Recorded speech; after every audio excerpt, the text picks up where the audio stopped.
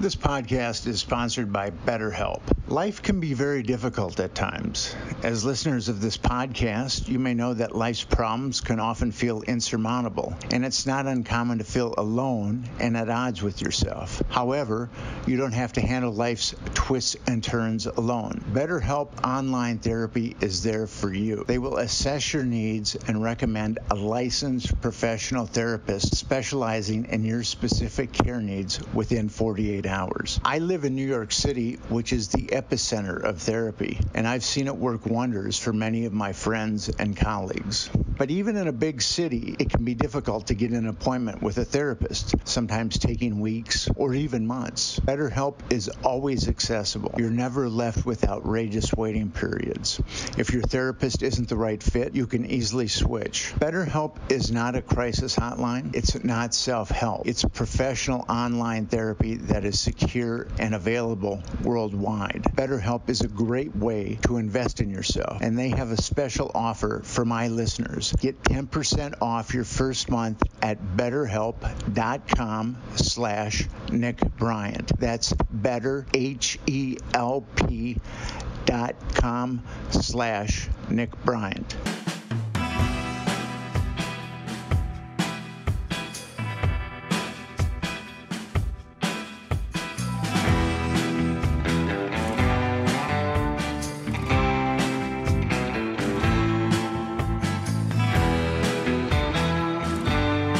The paper reports that two of the male prostitutes were given a late-night tour of the White House last year.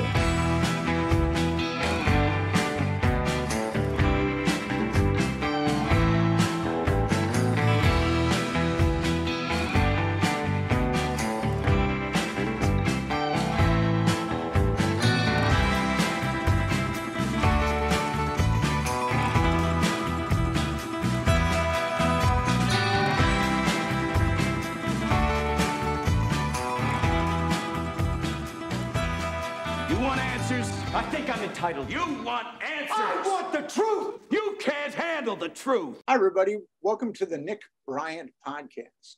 Today, my guest is Ewan Whyte. Ewan, how are you doing? Oh, I'm very good. And you? I'm good. I came across an article that Ewan had written in Toronto Life about his growing up, and it reminded me of we had certain parallels growing up, and I will, I'll riff on some of my parallels with Ewan as we get into his story. So could you tell me a little bit about yourself, Ewan? Yeah, no, I've written 4 books, literary criticism, art criticism, art, contemporary art in particular. Also, I've have written poetry, and a translation of the Roman poet Catullus. The article that you wrote in Toronto Life was called "The Cult That Raised Me." Could you describe that cult a little bit? Yeah, it was sort of your, it was a sort of the charismatic Christian renewal, which sort of would have its roots maybe back in the 1950s. But hit very strongly as a reaction to the hippie movement, it appears. And so you have the very conservative American religious groups reacting towards those movements. And white Christian nationalism is also part of it. This group, they didn't really come up with any of their ideas themselves. They copied literally everything from a German cult called the Evangelical Sisterhood of Mary in Darmstadt, Germany. And that cult came out of the ashes of World War II, started in 1947. But its leader, Basilea Schlink, called self-styled Mother Basilea, she was actually interrogated by the Gestapo. The claim is 2 occasions. I've gone through the academic papers on this, and it appears that part of the interrogation technique that they use to get people to comply may have been associated with that general, the general ethos of the brown shirt period in Germany during the Second World War. And so in Darmstadt, they called it Lichtgemeinschaften, communities of light, and they would interrogate people. But a very calculated kind of gaslighting interrogation. And it's very, very successful in getting people to comply. You can get an ordinary person, and over a period of not that long, you get them behaving in ways they normally wouldn't behave, and then they could end up doing very horrible things to other people. But they trained the Community of Jesus, the American cult. The Americans came over, Kay Anderson and Judy Sorensen, the founders of the Community of Jesus cult. They came over to Darmstadt in the late 60s. They actually got the German cult leaders to go over to Cape Cod to help them found their own cult. The Community of Jesus was originally called the Little Sisters of Mary, in fact. And so it was essentially a kind of micro copy of Darmstadt, Germany. And they translated the words light session or Lichtgemeinschaft into light session. And this gaslighting interrogation technique, where we have accounts where Basileia said you shouldn't do this on children and you can't run a monastic community. They were trying to imitate a medieval monastic community. They said you can't do that with children. And Kay and Judy said, well, we're going to do it anyway. So they did it with families. And so these techniques were used on children, which was incredibly damaging. And the American cult in the mid 70s managed to, some accounts say got complete control, certainly a very dominant influence on a boarding school called Grenville Christian College and in Brockville, Canada. And they essentially all the members, the staff members, were members of the Community of Jesus cult, and they would go down to the cult for religious training and these light sessions. And these techniques were used on the children there, not just in the Community of Jesus cult proper in Orleans, Massachusetts, Cape Cod, but in Grenville Christian College. They would use it on some of the paying students, but it was a divide. Some people would get like a clean ride, other people would be treated horrifically, very abusively. And so that's sort of the outline of it. And this went on through the 70s, the 80s, and into the 90s, and the school closed in I think it was 2007.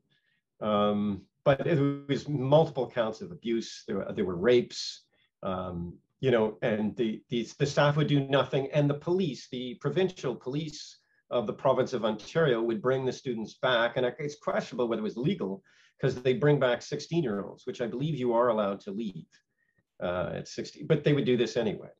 So the cult was founded by two American housewives, Kay Anderson and Judy Sorensen, and they became known as the Mothers.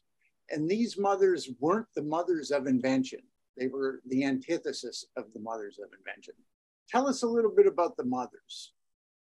Yeah, the mothers of a Piganaic copy. They did nothing original. Kay Anderson was notoriously racist. She didn't like Abraham Lincoln and his legacy because of stopping slavery, and she was openly racist. There are some, in some of the affidavits I've been collecting, as I've been researching this cult for quite a number of years.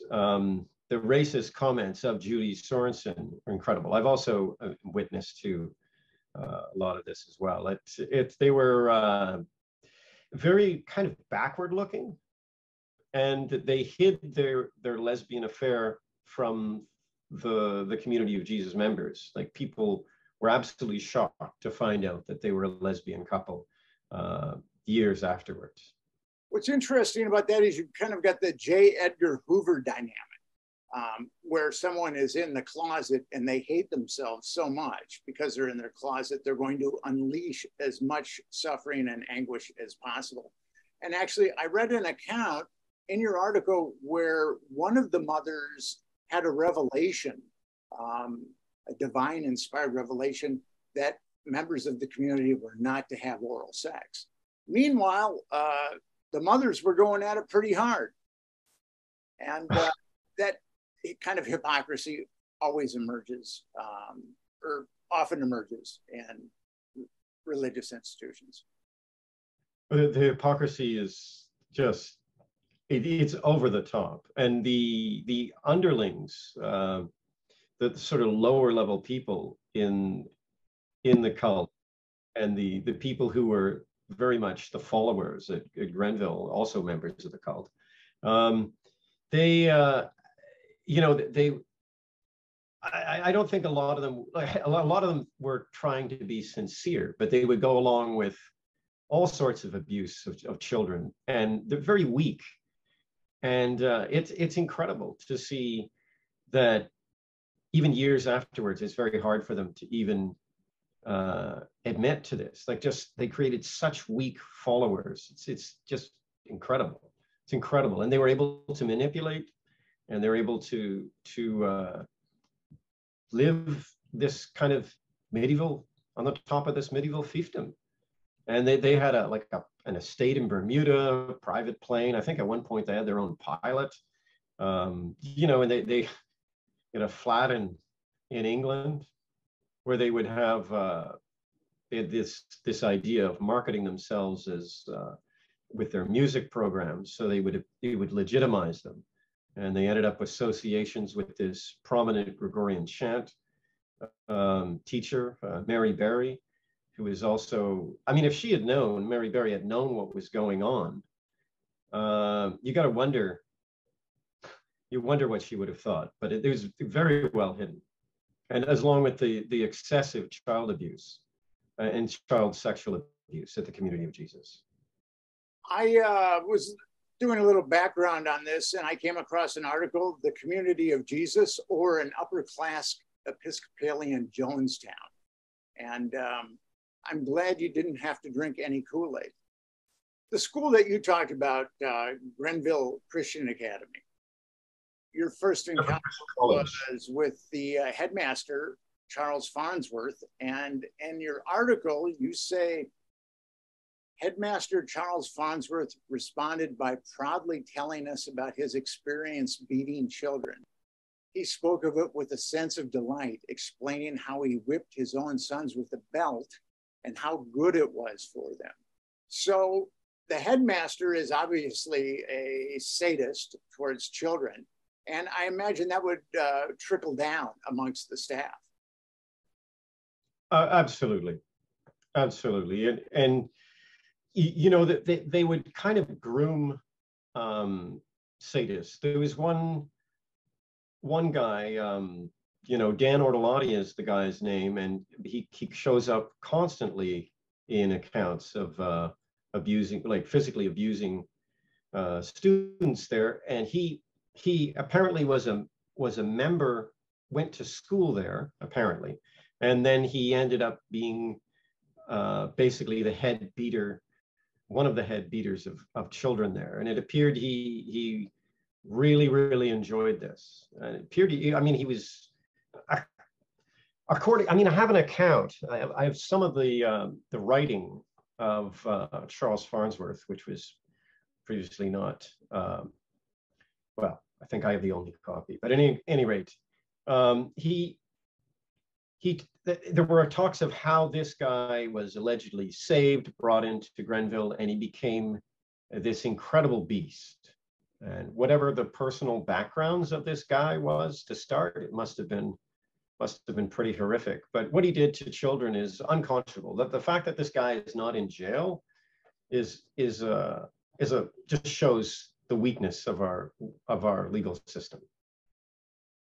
Well, Canada, like the United States, pays a great deal of lip service to children as its most precious resource, but it obviously in a lot of cases, we don't see it putting its money or its laws towards the protection of children.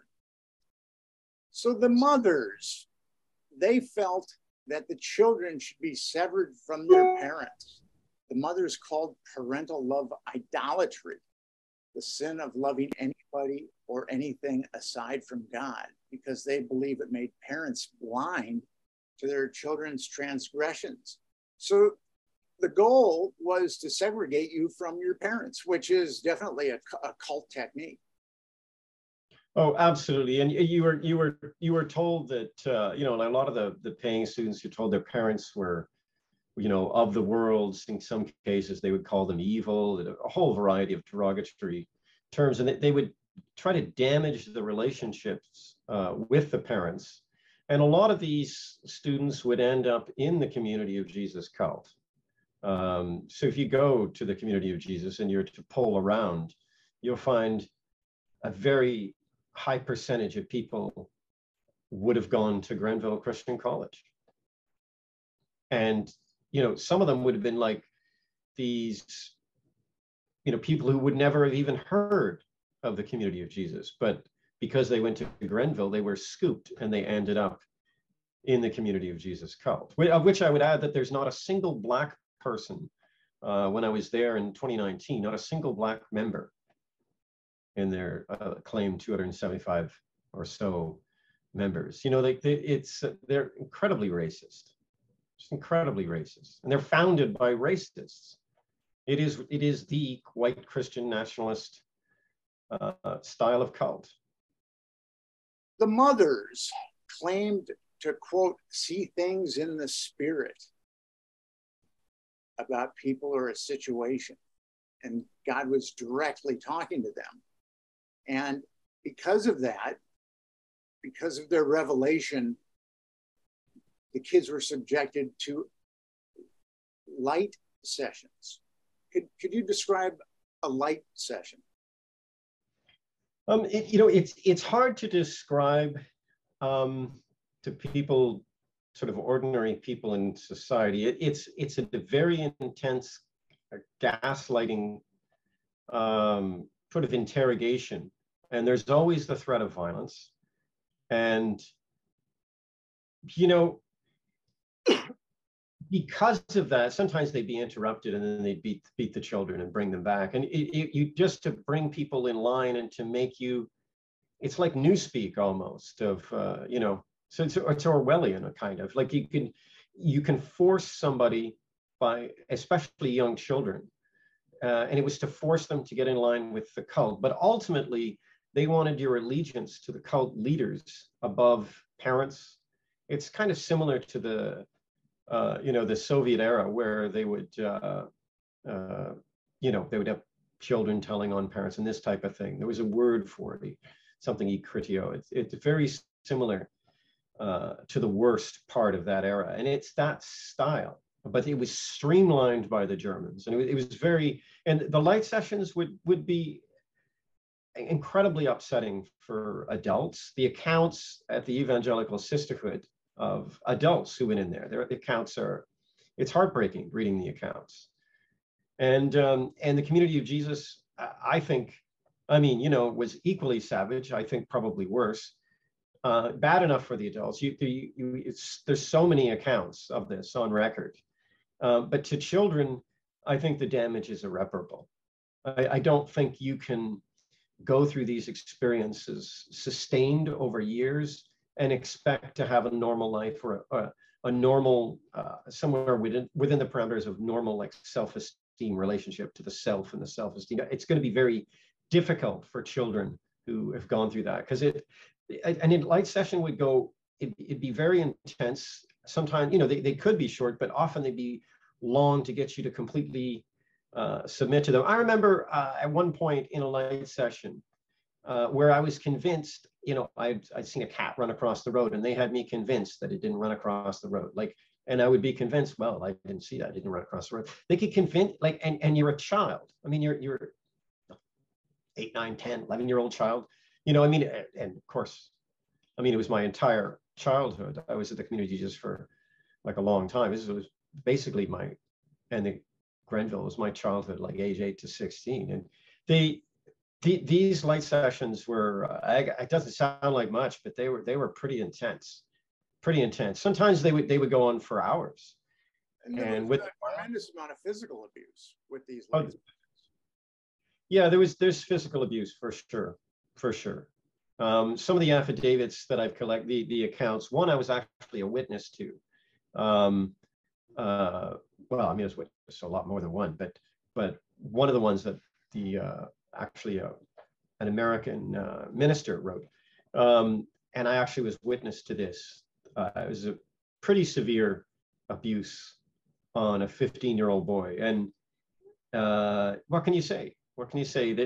That's how that cult really is, and that's how they treat children. And I guess in the United States, to a certain extent, well, maybe lesser extent in Canada, if somebody claims something is their religion, well, that would trump any sort of child rights, the level of abuse. In your article, you've got one account of Headmaster Farnsworth, the disciplinarian, administering light sessions without any clothes while he was nude, which sounds like a very horrific reality. Well, some of the students would be nude. Yeah, light session nude. But they would come into the shower, they'd come into the shower and, be like, but I mean, that was a different student where he would be, everything went down at Grenville, so nothing would surprise me. But there was abuse to nude students for sure, and you'd be completely vulnerable in that situation. And despite this terrible abuse, Grenville Academy and also the Community of Jesus, Grenville Christian College attracted a lot of very successful, powerful people. 3 successive lieutenant governors of Ontario sat on the school's board, and a number of affluent people were part of the community. So it gave it a veneer of respectability to have these affluent people coming to the school and taking part in the school and taking part in the community. At what point did you say this is not right? I mean, you must have been brainwashed at a certain point, and at some point did you say this is not right, or how did you psychically decide to split from that community and that school for that matter? Well, I mean, as a young child, when I first was dropped off and separated, from my parents, I knew this was not right. But I was brainwashed, like most of the other children. I was very young, and but I don't know, part of me all along was just waiting for a moment to get out of there. I mean, like part of me it was like a divided self, where part of me was trying to go along with it to avoid even more abuse, and the other part of me was, how can I hang on to my sense of self and just not lose myself to this collective juggernaut cult? Was there a point where you just said, these people are crazy? Oh, I was thinking they're crazy all along, but yeah,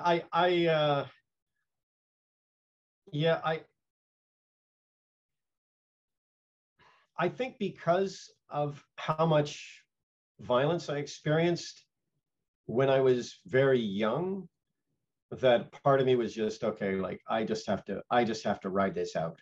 Like I had my head smashed on the floor by one of the adult cult members, well, with 2 other adult members joining in, and forced to eat my own vomit as a young child at the Community of Jesus. And it's just like, and this happened a number of times. So there was a weird issue with eating in that place. Also, Kay and Judy, they would excessively overweight people. And there was eating was a big issue with them as well. That's a bit of a side, maybe to come back to. But I just part of me never bought into the whole thing. But yeah, it creates divided selves when you're in there, and it's hard to sort of find yourself. You talk about an inner voice. You can easily lose track of that as a child, and I think a lot of people never recover. I feel very badly for a lot of these, the people who had childhoods there, because it's a lifetime to sort of get back to what I think a lot of people are able to reach. It's an added extra struggle. The damage can last a lifetime. I think, well, if you're a child in there, absolutely. I mean, the adults talk about it even, but if you're a child in there, yeah, absolutely. One of the reasons why I resonated with your piece in Toronto Life was I was 12 years old and I ran away. I had a violent stepfather, and I was a good student. I was a good athlete, but I ran away pretty much out of self-preservation.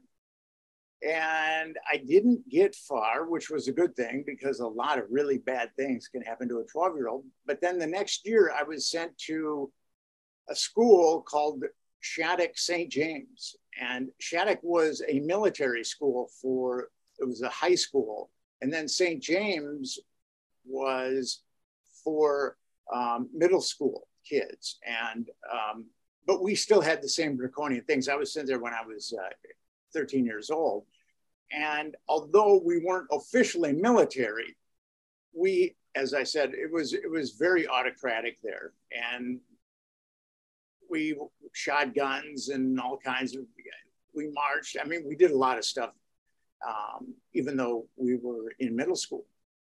And that place was really violent. I think it might have been a good school at one point, but when I was going there, it was very, very sick. And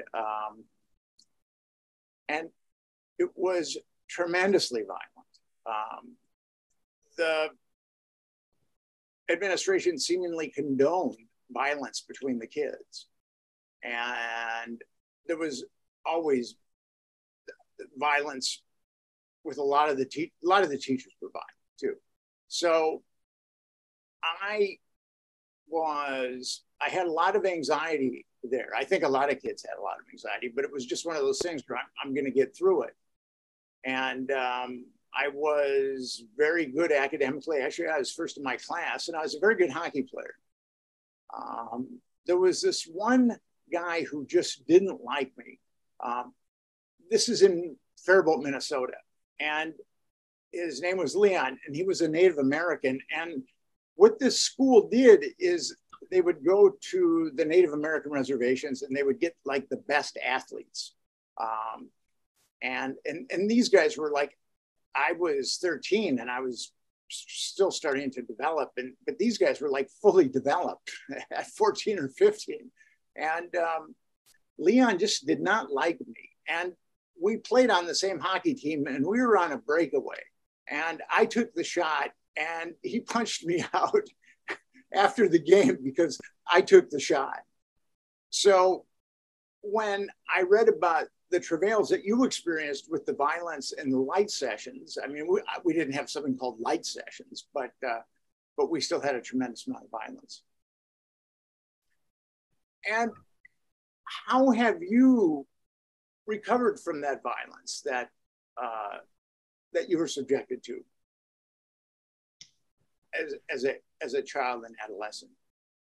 Yeah, it's a mixed bag, the recovery. I'm sorry about the school that you went to. It's that's all right. That's part of me, man. That's it's been a pretty rough go, because in my case, my self-esteem was substantially damaged by this experience. So overcoming that has proven to be pretty difficult.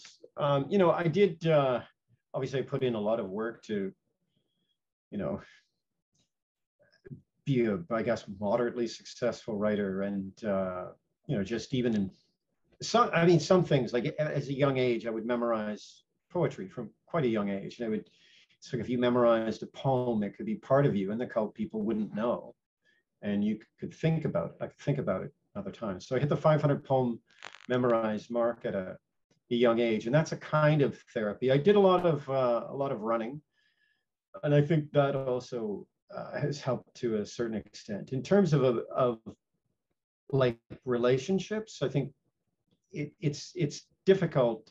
This kind of situation, requires quite a bit of working through, because there are trust issues, I think, with a lot of former students, and so there's some problems. It's had a lasting impact on my life, and I think, it was quite an uphill struggle for many years, for a variety of reasons. But there is a second legal stage to this, so I probably won't go into that too much. But yeah, overcoming this stuff has been very difficult. Yeah, very, very difficult. I do, I think I have a pretty interesting life, and I do hang out with some pretty interesting characters, but it took a while to get there. I certainly was very late arriving. So you seem to have done very well. But you were at the school for 1 year. I was at Shattuck St. James for 1 year, yes. So there wasn't a lot of irrevocable damage. I have an interesting story. Leon and I, he lived right across the hall, and for some reason, he just didn't like me. And we would get into fights, and he'd always win because he was like so much bigger than I was, and he was like a fully developed man, and I was a pubescent teenager. And I'd always, whenever I thought of him, whenever his image would kind of cascade through my thoughts, I'd always have a great sense of antipathy towards Leon. Actually, I thought about writing a movie called Hitting Leon, but I didn't know what, I've never written a movie before, so I didn't. But I'll never forget, when I was going to college, I used to go to this Greasy Spoon for breakfast, and it was called Curly's. And Curly's was right adjacent to a blood bank. And there were people, I believe, that they went to the blood bank and got paid and then went to Curly's. I called them the blood bank intelligentsia because they knew everything about everything. And I'll never forget, I was eating breakfast there one morning, and they were talking about everything. And this Native American went up to him and said, "You guys don't know shit, shut up." And then one of them responded, "Well, it's a free country." And the Native American guys said, "Yeah, well, it's so free, I'm going to kick your ass." So that kind of shut them up. But I was thinking to myself, this guy did not look like Leon, but I was thinking to myself, I wonder if that's how Leon has turned out. So I was walking down this thoroughfare in a lower socioeconomic part of Minneapolis, and I looked up and I saw a guy that looked like Leon. And I went up to him and I said, "Is your name Leon?" And he goes, "No, it's Bill." And I said, "Okay." And then I started to walk away. I got about 10 feet away from him. And he said, "I've got a brother named Leon." And I said, "Did he go to Shattuck St. James?" And he said, "Yes." I said, "Well, I went there with him. I gave him my number. And then as soon as I got in the door, Leon called me. And Leon had nothing but love for me, saying, "Oh, it's so great, Nick. This is a miracle. This is a miracle. I love you." So his remembrances of our relationship were very different than my remembrances. And so that night, I went over to Leon's. He was living in the projects, and life had really taken its toll on him.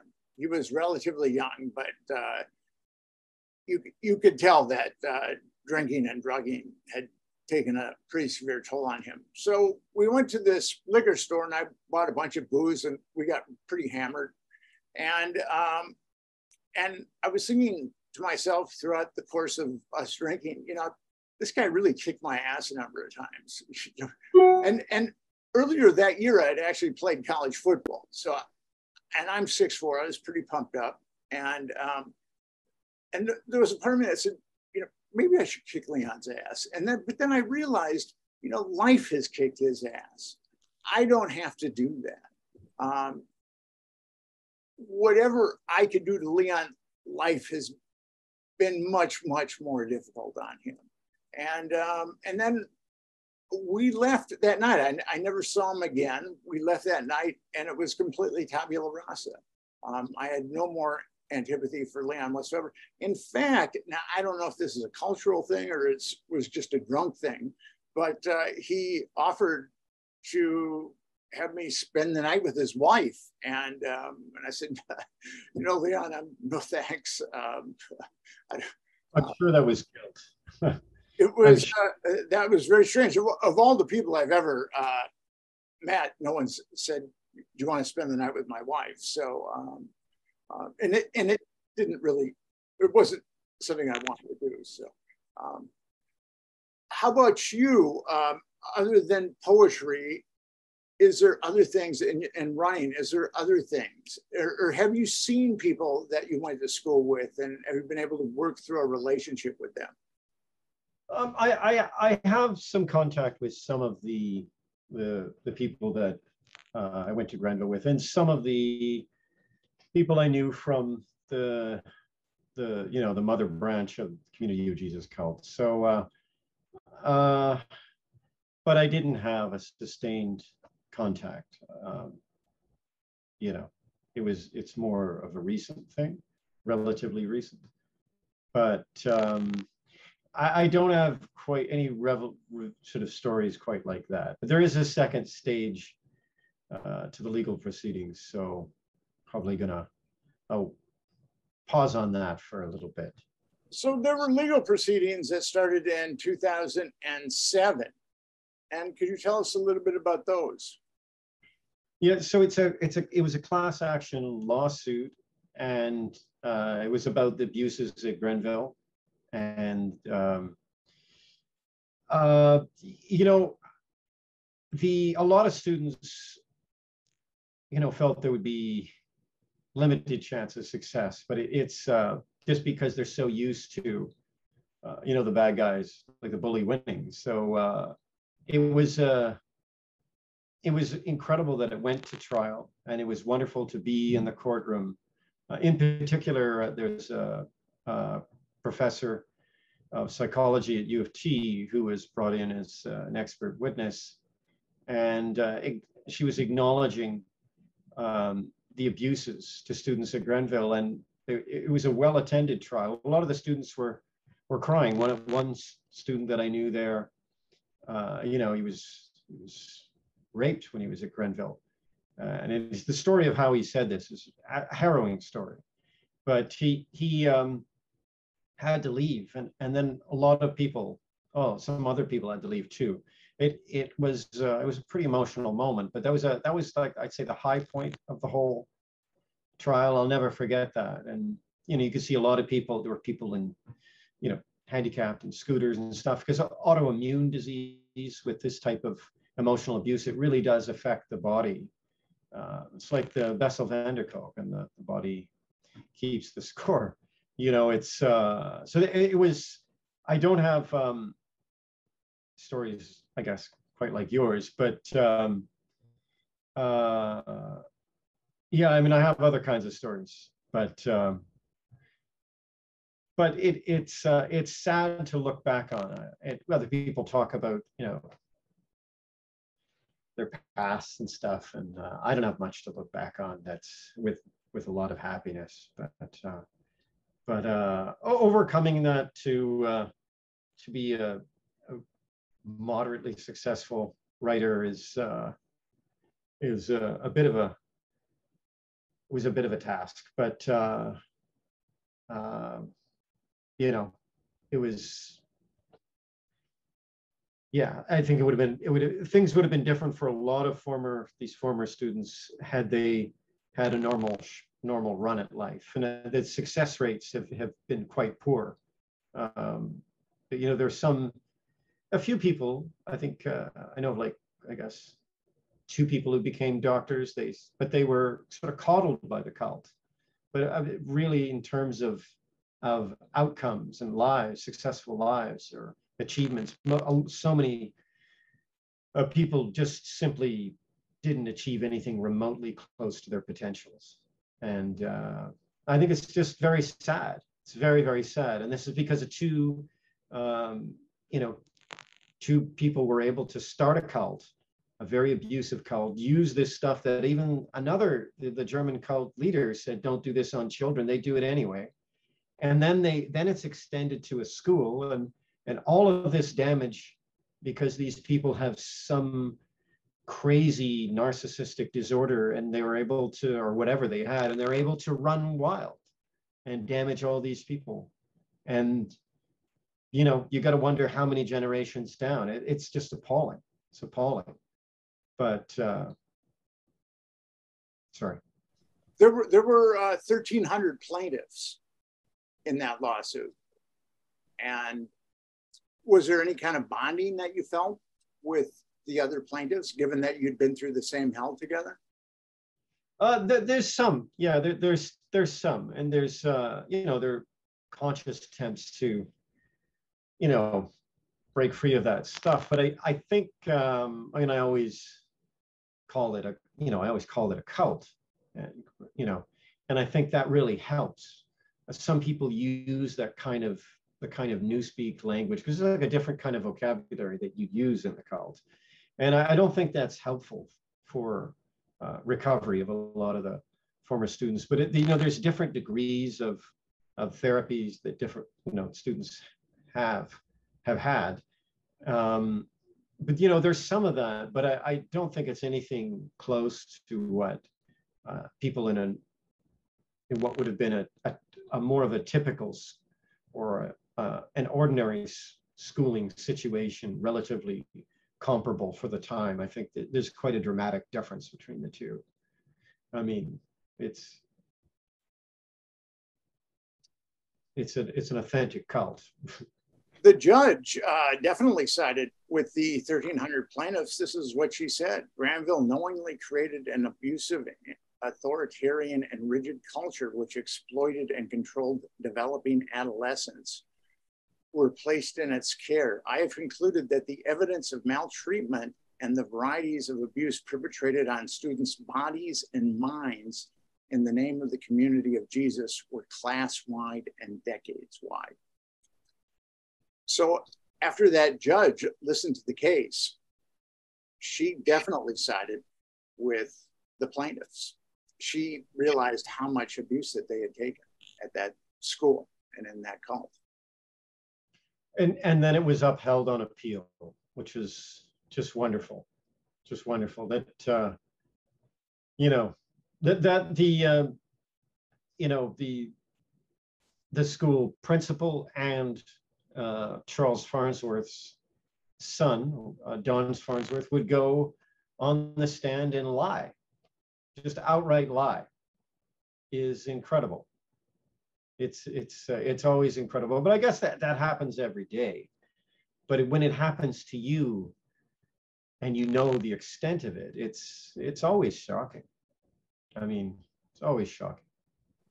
So you realized that you were hooked. I mean, you emancipated yourself as soon as you could emancipate yourself, I believe, and got out of the cult. Yeah. And how old were you at that point?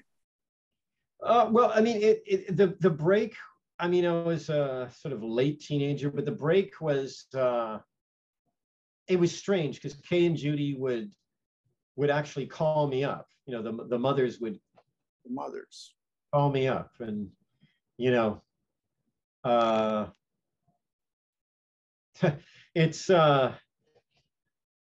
pretty crazy that they would do that. But, you know, and why wasn't it God's will? Everything was God's will, and they somehow knew God's will. Like, these two housewives somehow know the will of God. You know, just like, you know, I think of Apuleius' funny line that if donkeys had gods, they'd be in the shape of donkeys. You know, I mean, it's kind of funny, but yeah, getting away from this. I mean, I had a period of homelessness. You know, I had a pretty rough go of it. But, you know, I always had poetry, and I was always reading to a certain extent. I mean, obviously the homeless period, you can't do a lot of reading, but you know, I guess, you know, we're pretty resilient as humans. I mean, but the suicide rate from the school alone appears to be something like 10%. It's very, very high. I mean, life expectancy is a lot lower, I think, than you're going to get in normal societies. So, I mean, there's all these other stresses as well, and sort of finding my sense of self, like so many other former students, I think was a very it's a difficult thing. It's a very difficult thing, and I found myself behind, as so many former students did, or children who grew up as children in the Community of Jesus cult, the main branch, like in Cape Cod. Like they it's hard. It's hard. It's like you're always somehow behind, and it's difficult to overcome. There's varying degrees of this. People, I mean, even people who you'd think who, you know, wouldn't be too harmed, it still dramatically affects them years and years later. Like now, it's you know, what was done was incredibly unjust, and you know, something should be done for the 40 to 50 children that are in the Community of Jesus cult today. Like something should be done for these children. I was just like any of those children, you know, and sometimes it takes an atheist to do something a Christian should have done a long time ago. So that kind of leads to my next question. Have you tried any metaphysical exploration after leaving that cult, or have you just stayed an atheist? Well, you know, I've done I would say an obsessive research, you know, Christianity and of the other Abrahamic religions, and of course, you know, Buddhism is always an appealing thing to learn about. But I'm pretty much allergic to religion for the most part. I mean, the tyranny of organized religion is that it claims God as its property. So, you know,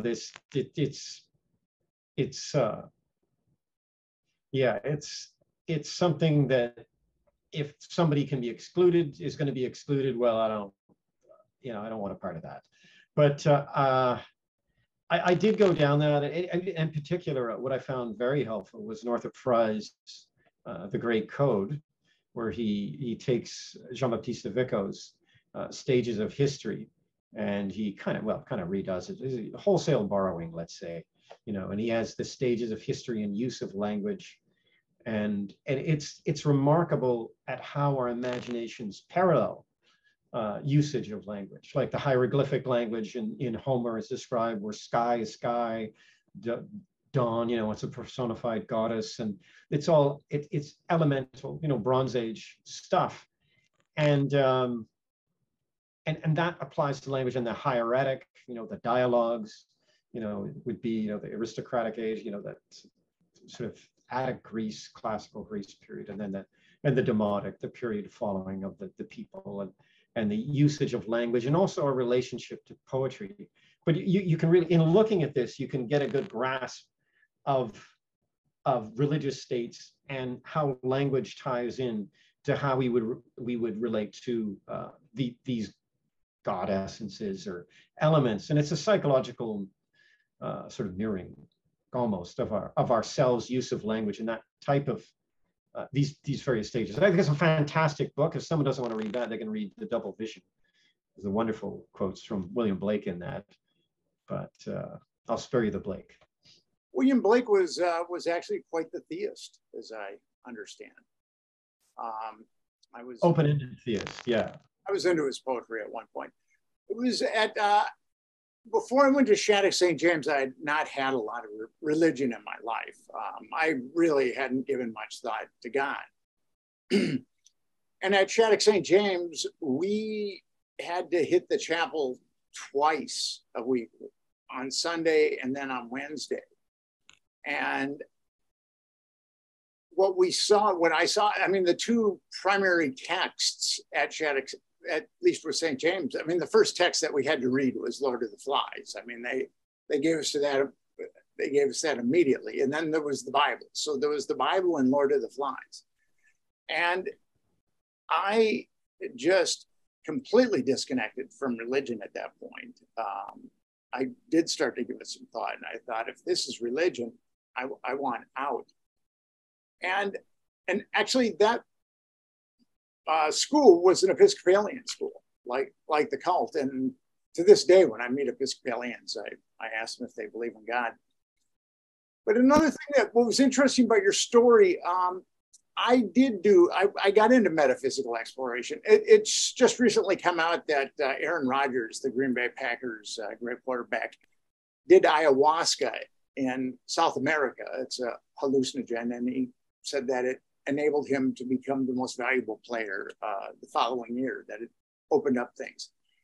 Well, I got into hallucinogenic experimentation when I was 15, and it opened up a world to me that otherwise wouldn't have been open.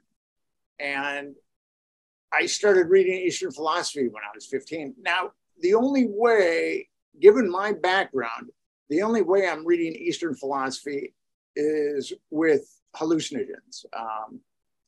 And then I ultimately, even though the Beatles had Maharishi Mahesh Yogi, I just said nothing to do with religion. But then I did embrace Eastern thought.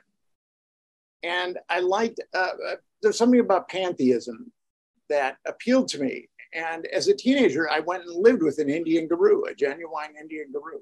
His name was the Holiness, the Venerable Sri Swami Rama. And I'll never forget, he was ostensibly an enlightened being. And I'll never forget, I was talking to him one day, and I could have swore I smelled cigarettes on his breath. Now, here's an enlightened being. He can't possibly be smoking cigarettes. So I went to someone who lives on the ashram. We've been there a while. And I said, man, I could have swore I smelled cigarettes on Swami's breath. And he said to me, yeah, well, this is how it works. He has to have one vice to keep himself tethered to this plane of reality so he can teach us.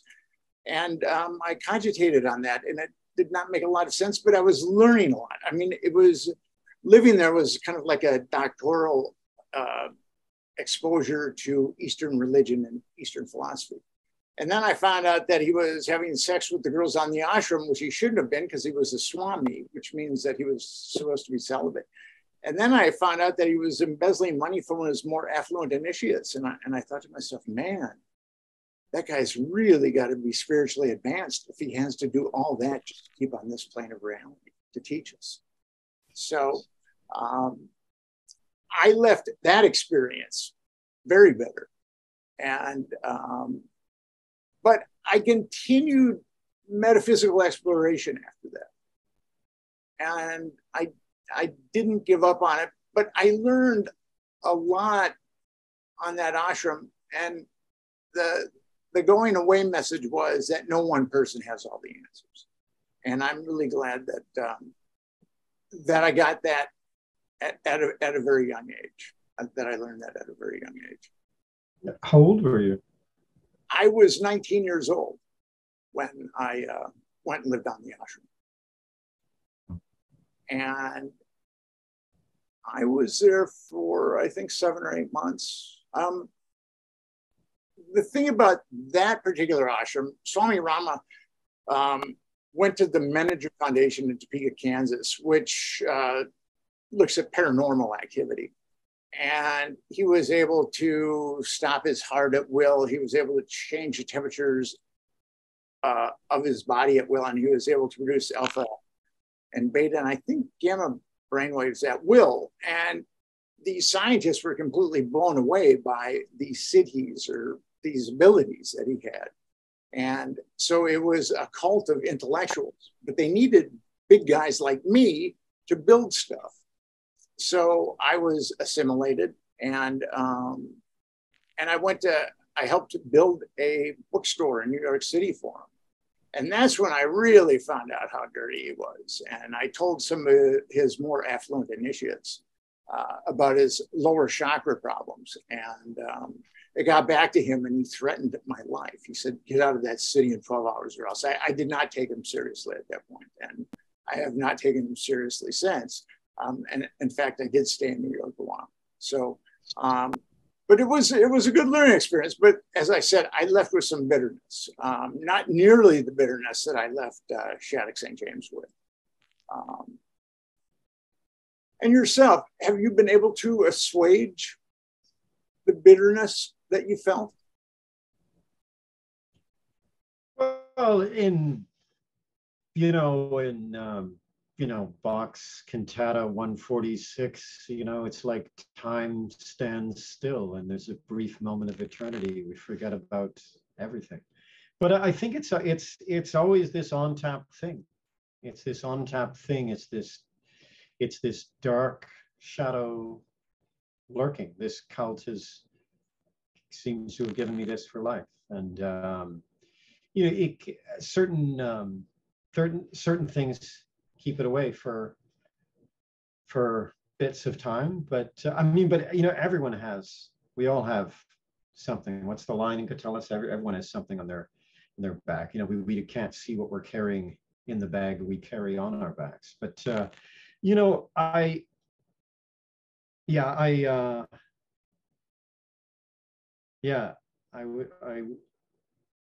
I think there are times where it seems less bad, and other times it comes back. But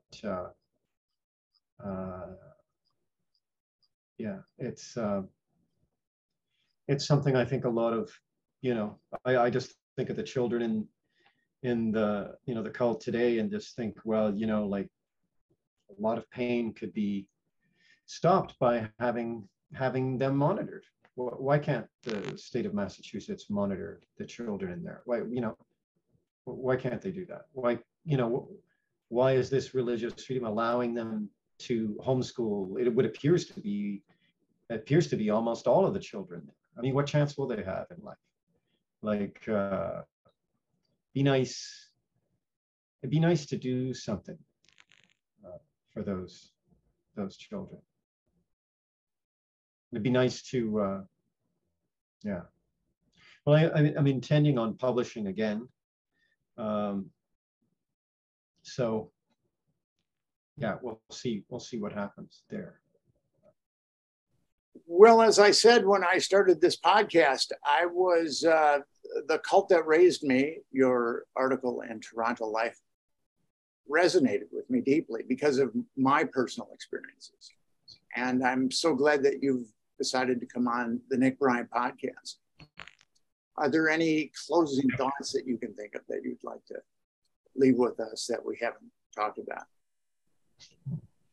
Oh yeah, l'esprit l'escalier. You think of something witty to say as you're walking down the staircase after it's over. I think that's Diderot. Yeah. What's the funny Robert Lowell? My brain is economizing so prodigally. I think I've suffered theft. No, I'm drawing a blank, but I just think, well,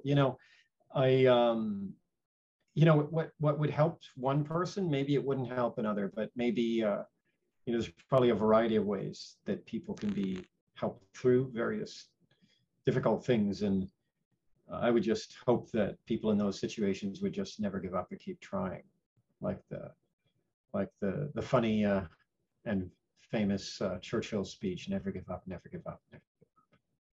And then there's always Nietzsche. What doesn't kill you makes you strong. And there's a lesser philosopher. His name is Nick Bryant. And he says, what doesn't kill you might make you stronger, but it's going to hurt like hell. But I'm so glad that you came on the podcast, and have yourself a wonderful day, Ewan.